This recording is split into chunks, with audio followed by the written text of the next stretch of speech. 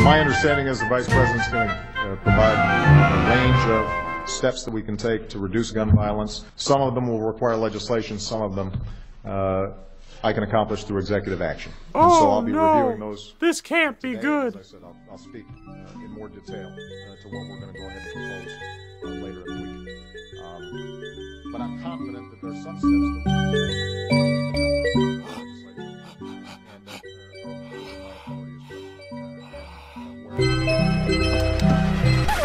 Where is that pesky Constitution? Where's he hiding? Oh no, I knew it! They've come to rape me in my Second Amendment!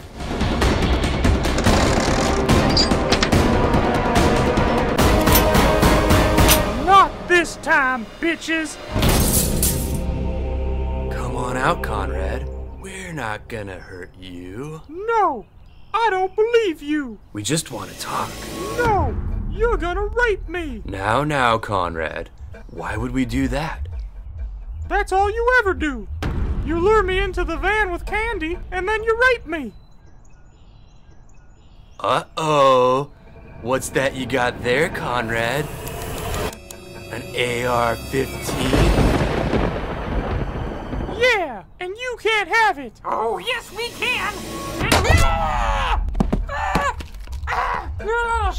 Holy shit!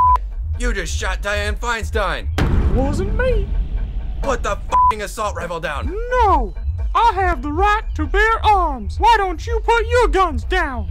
Oh, these are shotguns. These are okay. They're much easier to shoot. Do you want a shotgun instead? No! That only has like 7 shots! You don't need more than 7 rounds to rape a Constitution. Yeah. I knew it!